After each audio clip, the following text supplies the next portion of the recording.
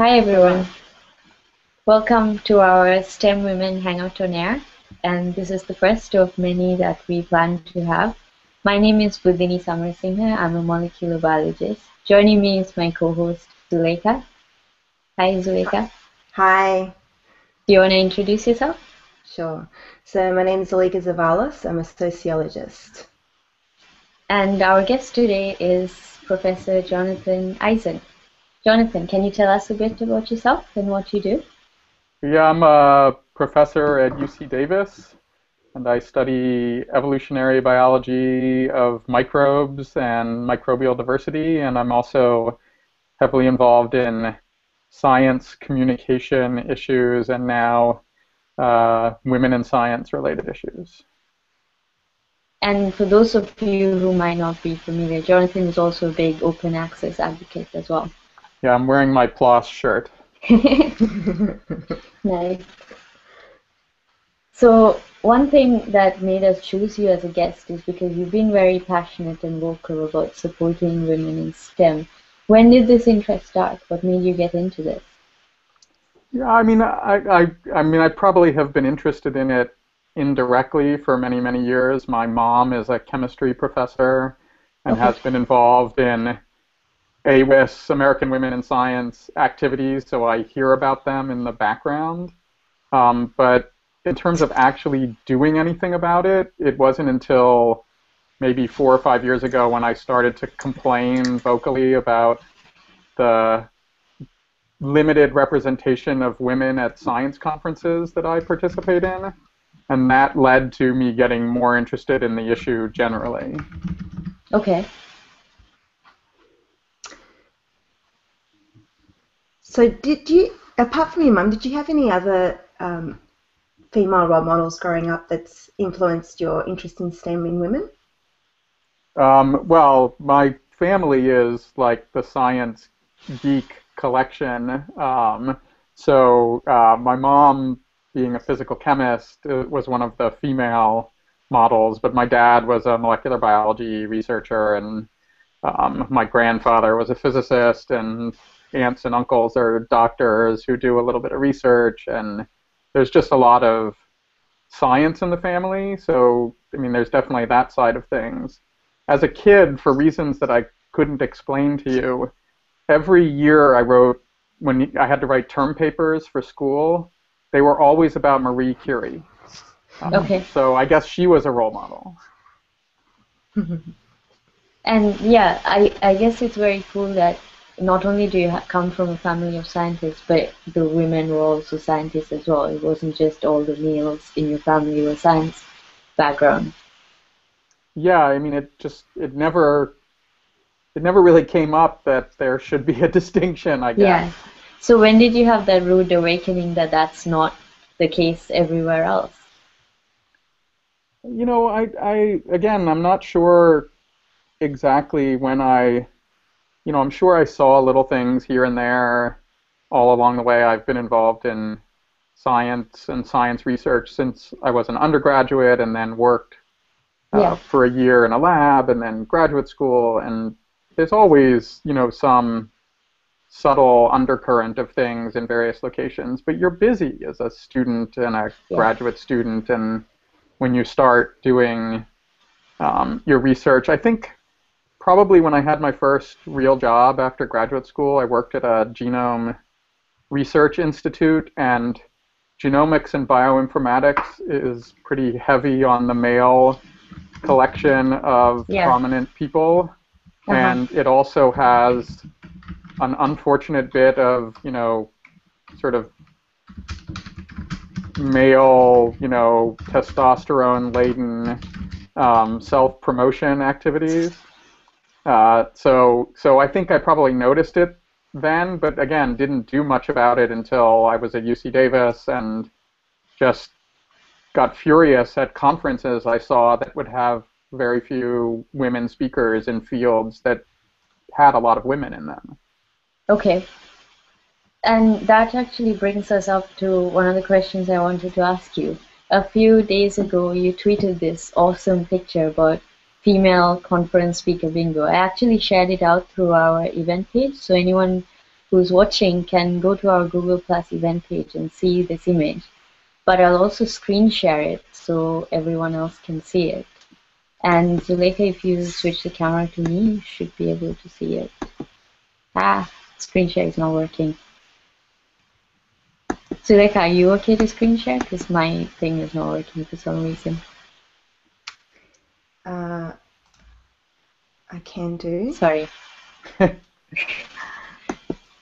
We did test this once before, but yeah. But I have it open here. I can read out some of the stuff while Zuleyka gets it up. So it's the many excuses that we hear about why women are such a rare breed when it comes to conference speakers. Women just aren't interested in this field. It's a male-dominated field. All the women are probably busy. Women never volunteer to present. No one has complained about this before. We're only responding to demand. Women are shy. So how many of these have you experienced? How many of these have you heard? You hear all of them, and many more excuses when I have publicly criticized other people for the lack of female representation at some of their meetings. And some of them are, completely reasonable explanations for why it's hard in some cases to get a diverse collection of speakers for a conference. Yeah. But that doesn't mean that those should be the end of your attempts to try and have a diverse representation. Yeah. I guess you have almost an obligation to try harder. So if, the first woman you reach out to says no, you shouldn't just be like, oh, well, I tried. Let's move on. You should ask her to recommend other people and things like that. Yeah, I mean, I can give you an example of something that you might not think of when you're planning a meeting where it would affect the probability that certain people would come, which is childcare. So I was at a conference in the UCLA Conference Center at a place called Lake Arrowhead many years ago, and as I frequently do at meetings, I couldn't sit in all the talks for the entire time, and I went outside, and there was a woman playing with a little 2-year-old or 1-year-old kid, and I went up and asked her, is she here for the conference? Is she skipping the meeting? And she said, no, she's there because she's the hired nanny for the conference for a graduate student. And the University of Wisconsin had a program to pay for nannies to go to conferences with graduate students who had kids in order to help them travel to a conference. Yeah. And I found out this was a program started by Joe Handelsman, who is a very well-known person now in the field of studying biases against women in science. Right. And she is one of my inspirations and role models in this, and I was blown away by the vision behind this, that it's not sufficient to just invite people to a meeting. Yeah. You have to think about why they might either not want to or not be able to come. Yeah. So is that something you feel that, it would be good if conference organizers did that? Because the example you cited, it was the university that was doing it for their grad students. Would it be a good thing if the conference organizers were also able to make that kind of arrangement? Yeah, I mean, I think that, again, you could probably come up with 10 to 15 low-hanging fruit issues that would make it easier for people of diverse backgrounds to participate either as a speaker or as an attendee at a conference, and this is clearly one of them. Now, people can say, well, we don't have the money, right? We don't have the money to do this.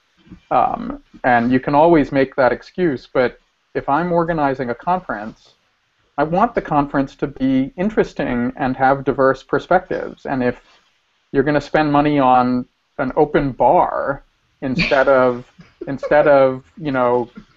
childcare for graduate students, I think that you should rethink what you're doing. Yeah.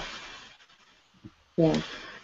So, Jonathan, we've got a question from Jessica Kirkpatrick, who's listening to us on our Google Plus, And she asks, how do you respond to people who deny that sexism exists in STEM and think that by talking about this issue, we're actually causing less women to want to be in STEM? Yeah, I'll address the second part first, which is there's no doubt that occasionally when something is not going well or there are biases or challenges, that talking about it can make some people feel worse about the issue than better about the issue. So I'm not sure I have a perfect solution to that part of the problem, but I don't think we can solve problems without being public about them and discussing them. And I think it's pretty clear, going to the first part of the question, it's pretty clear from scientific studies of STEM field, scientific studies of tenure and promotion activities, scientific studies of hiring, scientific studies of peer review in papers and grants. There have been, dozens to hundreds of actual careful research studies that have documented that there really is bias. If you take a CV and you send it to people and you put a male's name on the CV or a female's name on the CV, they are responded to differently. So there are pretty clear issues we need to solve or be aware of. And implicit bias is this, when there is bias that you don't really know about it, or you're not doing it on purpose per se. It's not, blatant sexism, but it's pretty pervasive. And there's clear sexism. I mean, there's clear examples of cases where people behaved inappropriately in reviewing and treating all sorts of people, and certainly women is one of the groups where there's lots of documentation for that. Yeah. It's interesting. We see we've got another community that we help run Science on Google+, and whenever we have posts about research that's done on this, so we've got scientific evidence, and people still want to argue against it. Yeah. Saying that there's biases in the methodology, but that there's been hundreds of studies, as you say. So it's interesting that people try and refute the science on sexism using science, or flawed science, rather. Yeah, and actually Jessica, who just asked that question, is someone who she posts a lot in our community about this issue. Every time we have to deal with trolls on her posts saying, no, why are you talking about this? This is not true. And that's actually something that Zuleyka and I and the other two women of the STEM women community are trying to do. Let's move this conversation beyond that arguing, is sexism there or not? Let's talk about what we can do about it, instead of just being fixated on arguing, is it there, is it not? Yeah, I mean, so in part because I started writing about this conference issue, I got more interested in the broader issues that you refer to, and I'm now involved in a UC Davis project as part of this NSF Advance program. So the National Science Foundation has a whole program called Advance that is focused on improving the hiring, retention, promotion, and life of women and underrepresented minorities in STEM fields. And they launched this program because of the scientific evidence that there were problems. And they've documented this extensively. If you Google Google NSF Advance, you can find the NSF page that describes all sorts of scientific studies about bias in STEM fields at the faculty level. There are also well-documented cases at other levels. And so UC Davis has one of these grants. And I am now involved in the project, and what we're trying to do is change the policies and practices within UC Davis of things like hiring committees and tenure and promotion committees and policies related to leave and policies related to, time off for other reasons, because it's very clear that we are not getting the best scientists in the world at our institutions because we lose many of them, or we don't hire them because there's bias.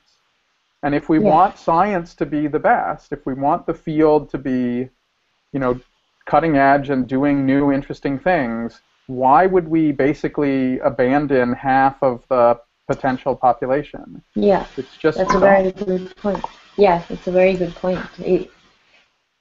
Yeah, I don't have anything to add to that. And I'm very happy that the institution that I am at is committed to trying to fix the parts of the institution that, lead to women and underrepresented minorities either not being hired or not staying Yeah. in STEM fields. Do you think it's something that should happen from the top, or is it something that women should be advocating for? Because I guess one of the things that most people are scared of, I mean, this is something Zuleyka and I have talked many times. Feminism, being a feminist is almost a bad thing. And, Yeah. No one wants to out themselves as feminists because, oh, you're one of those feminist people. And do you think people are scared to come out as feminists because they could suffer professionally from those things? And, a way to circumvent that would be to have top-down initiatives. What do you think? No, I think that there's no doubt that people can get branded if they are overly vocal about issues that relate to whatever group they belong to.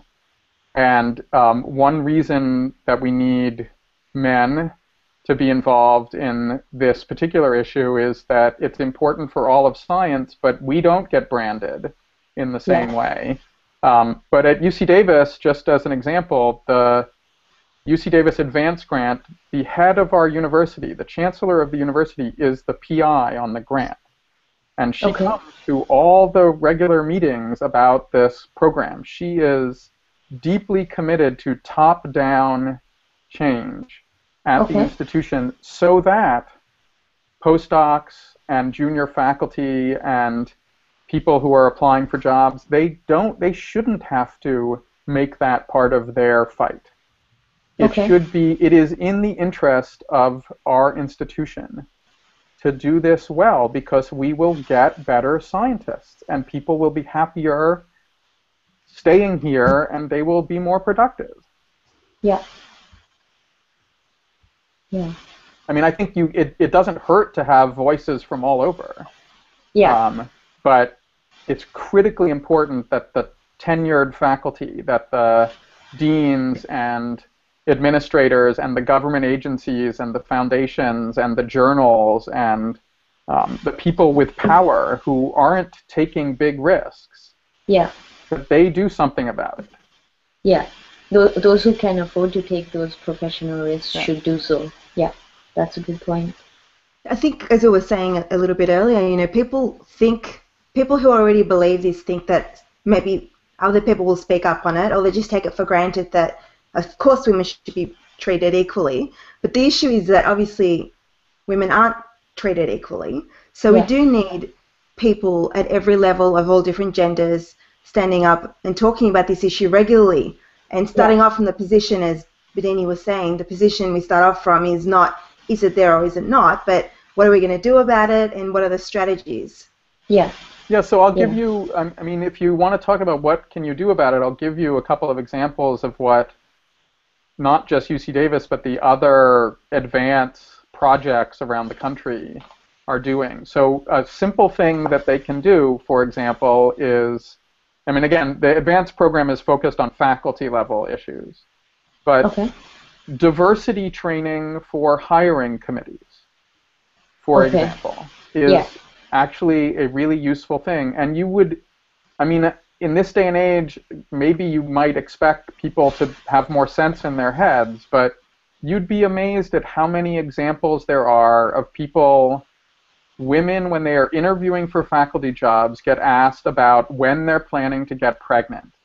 And, I mean, it's unbelievable how much idiocy there is in the behavior of hiring committees. And if you teach some of them about how this creates an unwelcome environment, Yeah. that can improve the situation. And another example is that in many fields, for a variety of reasons, women and in more so underrepresented minorities in the sciences, their focus of their research is a little different on average than the Okay. focus of men or non-minority groups. Right. It's not that they're doing worse science, it's that their focus on average tends to be on things that are a little more applied, and a little more sort of community related. Yeah. And they could be doing excellent work, but if we hire and promote people based upon publication in a couple of journals that don't publish material from those fields, Yeah. or that don't publish applied work, we're immediately biasing against excellent scientists who just happen to be more applied. Yeah. So, the impact factor of journals, which I detest and think is an idiotic metric, is not Yeah. only causing problems with people generally in the sciences, but it actually has more negative effects against certain groups of people solely because they don't publish in those journals. That's a good point. I never considered that impact factor can affect women more negatively than it would men. And these are just sort of simple examples that if you educate deans and administrators and tenure and promotion and hiring committees about the issues, you can actually, many of them don't want to have implicit bias in their behaviors, but they might not have thought of some of these issues. Yeah. I mean, the person who asks when a woman is going to become pregnant should be fired, but that's, That goes without saying. that's a separate issue. There are plenty of people who accidentally Yeah. create situations that favor certain groups. Yeah. Yeah. So we have just under 10 minutes left, and just a quick reminder for anyone who's joining us after we started. This video will be available on YouTube for watching afterwards on our YouTube channel. And you can also follow us on Twitter at STEMwomen, and we're also on the web at www.stemwomen.net. And you can join in on conversation on Twitter and Google+. And if there's any questions we couldn't answer during this hangout, we can always do it afterwards as well. I'll be on Twitter afterwards. Yeah. So, Jonathan, you've talked about some of the really important organisational strategies that we can start off with. What are some of the what are some of the strategies that you use when you mentor your female students and junior colleagues that other people might be able to learn from? Yeah, I'm not sure I have good general strategies. I mean, I think that the way we deal with these issues is different at every level.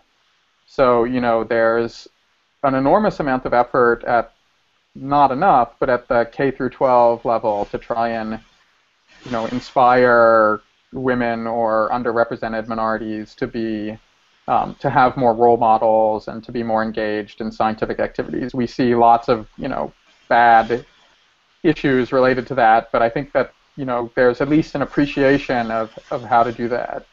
I don't think there's enough focus on how to mentor graduate students or postdocs related to these issues. The advanced program that I'm involved in has a lot of activities that relate to junior faculty. We have a mentoring program that has been started that I'm involved in. We have a lot of activities that relate to junior faculty level. But I confess I don't know of a lot of strategies, or I don't have plans in my head for the best way to help out even the students in my own lab or postdocs. I mean, I have pointed them to a variety of resources. There's some good women in science postdoc, resources out there, but I need to learn more. Yeah, I mean, that's something I've never experienced in my postdoc career. I've never had a conversation about this in a professional capacity with anyone about what it's like to be a woman in science. It's all this extracurricular stuff I do on Google Plus and Twitter, where these topics get discussed. I would really like to see universities having these conversations as a normal part of graduate training, as postdoctoral training, and things like that. The leaky pipeline phenomenon, for those who aren't familiar with it, is how, at undergrad level, there's equal amounts of men and women in any STEM class. But as you go up the hierarchy, they leak out. And it would be good to have these people aware that these issues exist before they leak out. It's no good after they've already leaked out. Well, this relates to that original question from, I think it was Jessica Patrick, about, does talking about it hurt in some sense? And I think that it, I just had this conference that I ran at UC Davis on the future of scholarly publishing and publish or perish, and the issue came up with, what should we tell graduate students about the future of science in general? And some people were optimistic and some people were quite pessimistic. And, I'm sure that the pessimism scared off some people. But I think it's better to be honest about it and upfront so that people are prepared. Yeah. Yeah, I think it also comes down to, starting the conversation earlier as well. It's all well and good for us to be talking about this in specialized journals, or it's good that we're talking about it now, but I think we shouldn't shy away from talking about it even at the undergraduate level. One thing that Buddhini and I talk about is that there's a difference between what happens in the social sciences, because inequality is something central to sociology, for example. So there are issues with sexism, racism, and exclusion of minorities the further up you go in at the faculty level, but at least we have a language to talk about it. And it seems like in the natural sciences, this is a side issue that some people are talking about, but it really needs to be something that's central to all the sciences. And I would just note that this is generally true about almost every aspect of life in the natural sciences. I mean, people, they expect everything to be learned by osmosis. And we don't, people don't talk publicly about, the tenure challenges and, a lot of issues that, are somewhat independent and somewhat related to women and underrepresented minorities, but we're just not very open or talkative about the issues outside of research issues.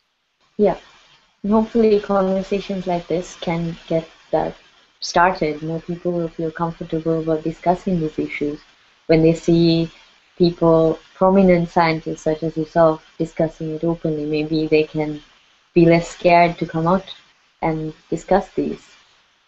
Yeah, I mean, hopefully, and there always are anonymous opportunities in some areas that may help some people talk about it when they don't feel comfortable doing it with their name attached to it. Yeah, and that's something that our website we're hoping to do. We're trying to get people to discuss their experiences in STEM, and we're trying to have this option of anonymous submissions if people want to discuss things without attaching their name to it. That's another way to have that conversation. Yeah, I mean, it certainly can help and hurt, so it has to be done, carefully. Yeah, agreed. So I think we're off on the half-an-hour mark. So thank you very much for joining us. And there's a few questions we couldn't answer, but if you can stick around and answer them either on the event page or on Twitter, that would be great. Yeah, I'll log on. I tried to ignore my feed while talking to you, so yeah. I will log on now and look. Yeah. Okay. Thank you very much. Right. Yeah. Bye. Thank you for joining us. Bye, everyone. Thanks for